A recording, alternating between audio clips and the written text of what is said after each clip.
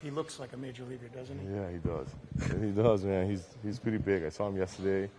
As soon as I got here at the park, I got here pretty early today. He was the first guy there sitting in his chair. I mean, that's a good start. You know, that's a good way to impress because he was the first one here. If you ask me, he was even before me. So, I mean, he has a big body. Obviously, he had a great year last year. I told him that. And just continue to work, man. His time is going to come. Just continue doing what he's doing, man, because it's a big boy.